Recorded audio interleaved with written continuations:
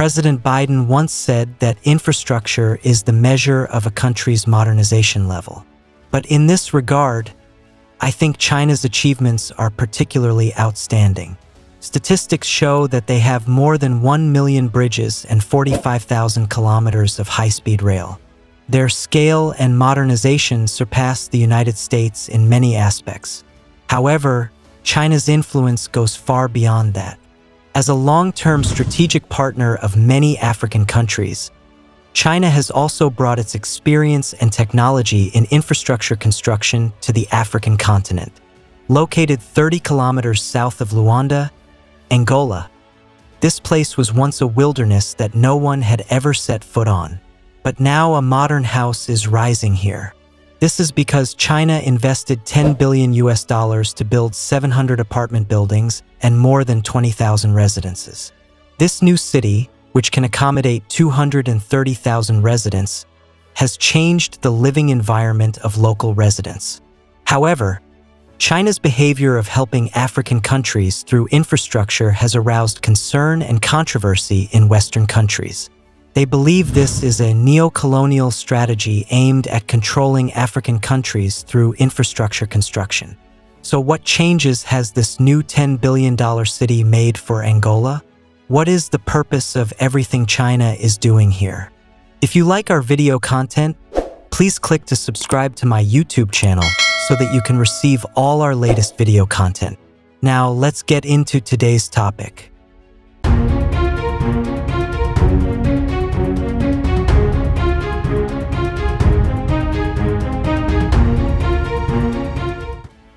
Angola is located in Southwest Africa and has a population of more than 35 million people. After decades of development, Angola has now become an African country whose economic strength cannot be underestimated. The oil reserves here have reached an astonishing 9 billion tons, and the average daily crude oil production reached 1.23 million barrels in 2023, ranking second in Africa after Nigeria. But in 2023, Angola made a major decision to withdraw from the OPEC organization. This is because they did not gain any development benefits after joining the organization, so in order to defend its own interests, it had no choice but to withdraw. But you may not have imagined that Angola's development path was full of twists and turns a few decades ago. Like many African countries, Angola has a painful colonial history. As early as 1482, the Portuguese fleet first set foot on this land. For about 500 years, Angola remained a Portuguese colony. Since then, resistance and war have become almost daily life in the country. It was not until November 11, 1975 that Angola officially declared its independence. But what followed was a long civil war that brought untold suffering to the newly independent country. The civil war finally ended in 2002, but Angola faced a series of new challenges. The traces of the war are everywhere, and many people have to live in crumbling houses or slums. Even the buildings that survived often had power and water supply problems due to lack of maintenance, and living conditions were extremely difficult. Over the past decade, the Angolan government has worked together to improve these conditions.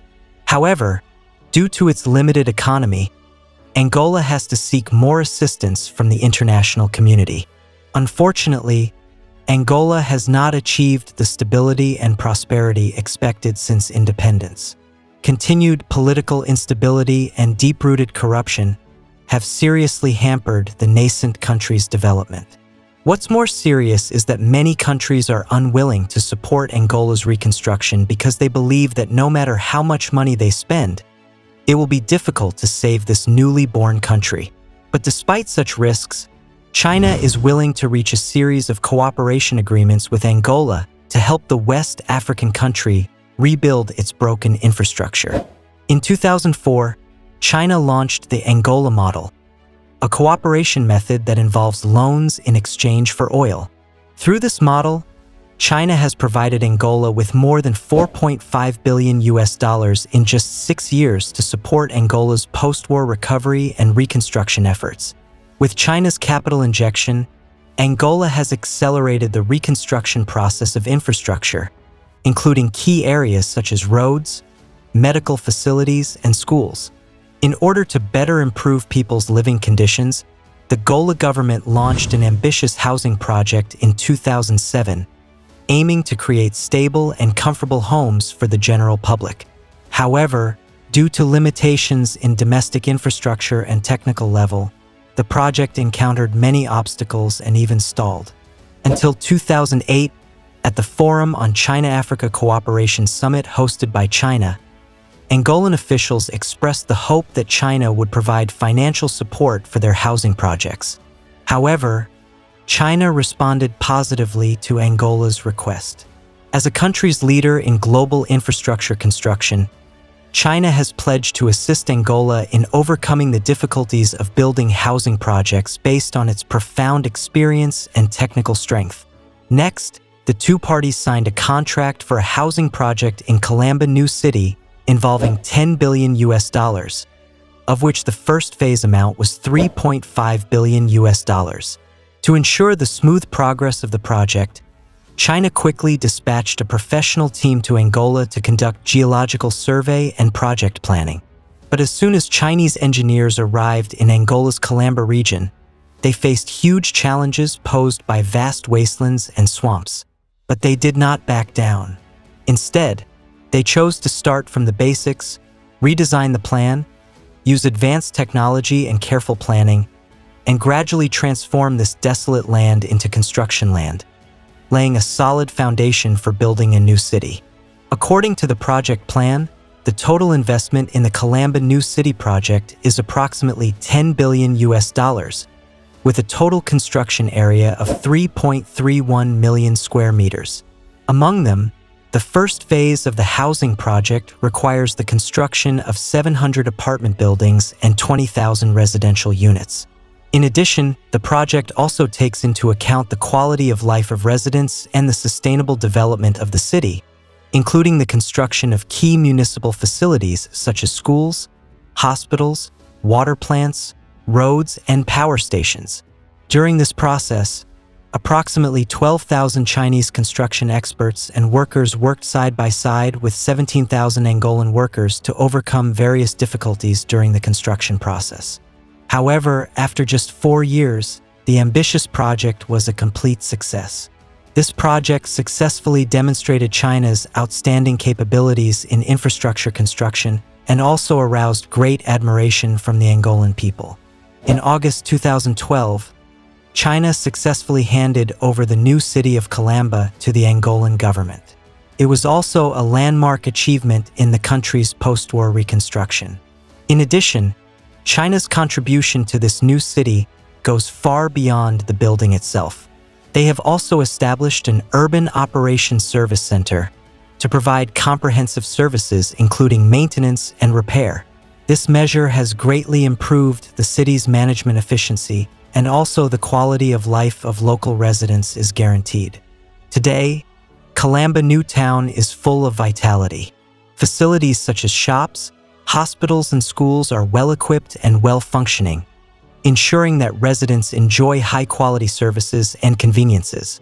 The city's prosperity has changed the lives of hundreds of thousands of people, not only greatly improving their living conditions, but also accelerating Angola's post-war reconstruction process. In addition to this, China's help to Angola is also involved in the oil sector. China's investment in oil field exploration and infrastructure also involves technology transfer and professional training. These cooperations have boosted Angola's oil production growth and technological improvement. In order to thank China for its contribution, Angola decided to sell 50% of its annual oil production to China. This not only laid the foundation for Angola's economic development, but also provided important support for China's energy security. But as China's influence in Africa grows, its influence in the region has also been closely watched and even caused concern by Western countries. Part of this concern is due to a misunderstanding of the nature of China's relations with African countries. Some Western media are even spreading the so-called China threat theory, out of concern about China's growing global influence. This view often interprets Chinese construction projects in Africa as attempts to control African economies. But they ignore the real cooperative relationship between China and African countries and the positive impact it brings. In fact, China's investments and projects in Africa have not only created a large number of job opportunities for local society, but also greatly improved infrastructure and promoted economic development. These construction achievements clearly demonstrate the true intentions and results of cooperation between China and African countries, and also demonstrate the cooperation model based on mutual respect, equality, and mutual benefit. As far as I know, since the beginning of the 21st century, the total contract value of China's engineering projects in Africa has exceeded $700 billion, and its completed turnover has exceeded $400 billion. These figures mark China's emergence as one of Africa's most important partners. Chinese infrastructure projects in Africa are not limited to roads and bridges, but also cover many areas such as schools, hospitals, water conservancy facilities, etc., which reflects China's contribution to improving the level of infrastructure in Africa and deepens friendly relations with African countries. Promote the prospect of mutually beneficial and win-win cooperation. To not miss out on our future projects and news updates, please make sure you subscribe to our channel and turn on notifications. We will continue to provide you with more exciting and interesting content.